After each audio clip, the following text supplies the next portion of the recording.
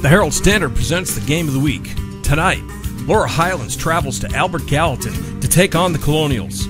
Both teams led by new head coaches in the newest chapter of this classic rivalry. The AG Colonials began the game with a solid 8-yard run by Javon Davis.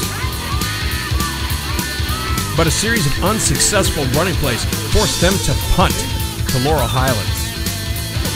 And the Mustangs knew exactly how to handle the Colonials' defense, giving quarterback Connor Basinger a clear lane to a first down, deep in AG territory. Prior to the snap, throw commit, get to defense, 5-yard penalty, first down. And the Mustangs get a little help, moving the ball all the way down to the 5-yard line, where Connor punches it in on a quarterback keeper. 3rd and 2 for AG. An errant pass leads to a turnover. Miguel Brumfield grabs it out of the air.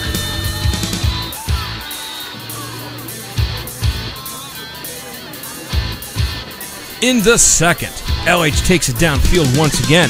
Tyler Christopher with the reception and the touchdown run.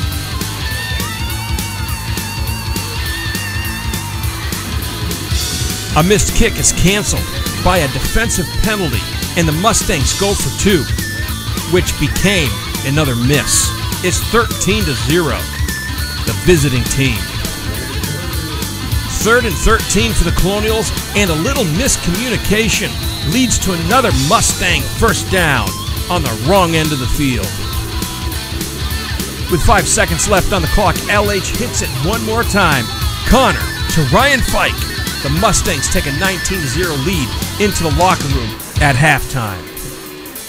The rampage continues into the 3rd quarter. Connor runs another score into the Colonials' end zone, forcing AG to rally before the mercy rule comes into play. AG quarterback Braden Moody runs the ball for a big gain. And on 4th and 1, Moody steps up again to keep the drive alive.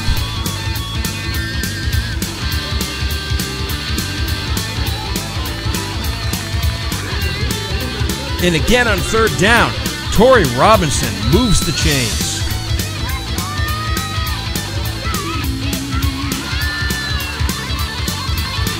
A near sack turns into a reception and a long run by Javon Davis for the Colonials' first touchdown of the game.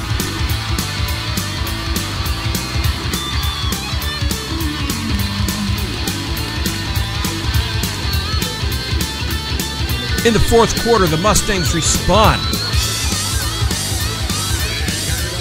as do the Colonials, with a mighty group effort. Trent Livingston puts this thing to bed for the Mustangs, 39-13.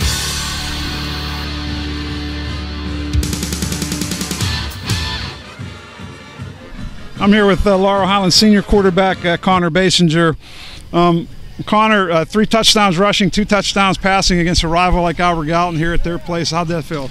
You know, I was just out there having fun tonight. I just came into this game with an open mind.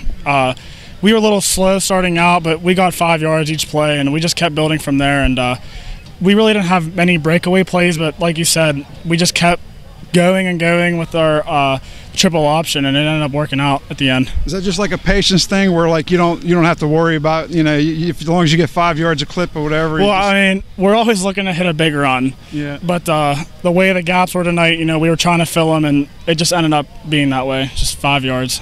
And what was the call? What was the play action in the last play of the first half? That pass. Yeah. So for the touchdown. That really, it wasn't supposed to go there, but yeah. I scrambled, and I saw Fike coming around with the drag route, and I just threw it up to him, and he made a play. It was a perfect throw, nice catch too. Yeah, it was a great catch. Great catch by Ryan. Okay, thank you, Connor. I appreciate it. Thanks. Good job, buddy. Thanks. This is Robert Chaney of the Herald Standard. I'm here with Jake Just of the Laurel Highlands Mustangs. What's it feel like to get your first coaching win, a 39-13 win against a rival like Albert Gallatin here at Albert Gallatin High School? It's nice to get a win for the first win of the season. You know, obviously it's my first win of the coaching career, but I'm happy for these guys to get their first win.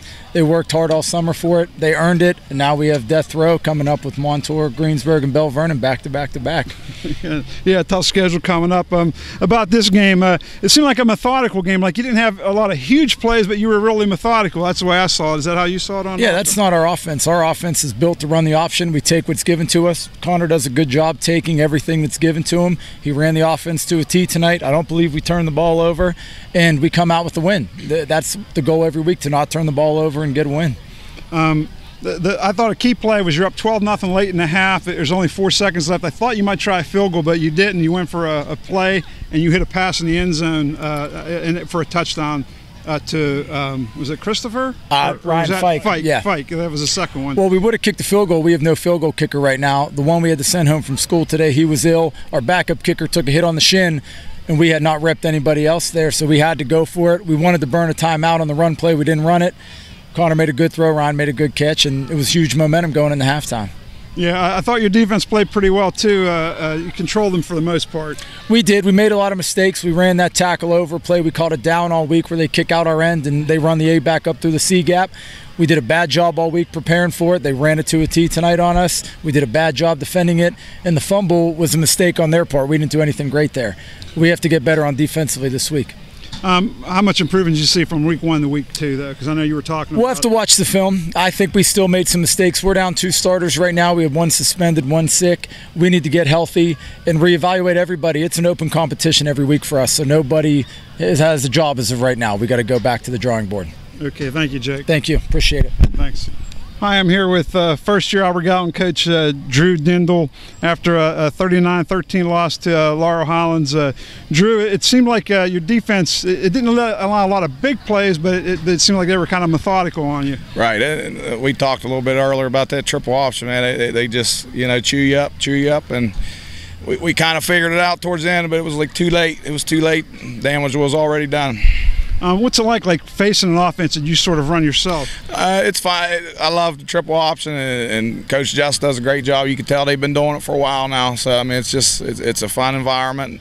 But yeah, going against it's a little tougher than running it. It's frustrating for the kids. I know it takes a while to get an offense like that going, and your team's still learning. But you did have some bright spots. You had a nice touchdown pass from Braden Moody to Javon Davis, right. I think it was. Right. We'll talk about that play and a couple of the plays you hit. I know you had another nice drive where Moody drove in the end zone and got a touchdown.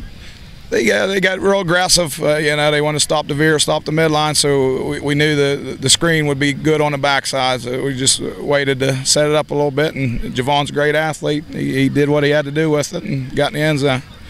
How's Moody coming along here? It's his second game now running this offense. I can't complain with him. He's not going to be perfect. No quarterback is. They're going to miss some reads and veers and midlines, but. We're just new. We're trying to figure it out, and he's coming along. It's only game 2, so I can't really, complain with how he's been so far. I was talking with them too about the last play of the first half, and they get a touchdown pass. I thought if you went in at halftime down 12-0, right. That was kind of with the defensive standard. That would have been. How big was that play? We had a little bit of momentum. We were coming up and playing a little bit physical, and yeah, if we could have got that stop and took the momentum back in the locker room with us, it might have helped out. But yeah, a play like that at the end kind of shoots you in the foot. Okay, what'd you tell kids after the game? Hey, this wasn't going to happen overnight. It's still early in the season. We just got to keep grinding. We got to keep our focus and get better. That's all we can do. Okay, thank you, Drew. Hey, thank you.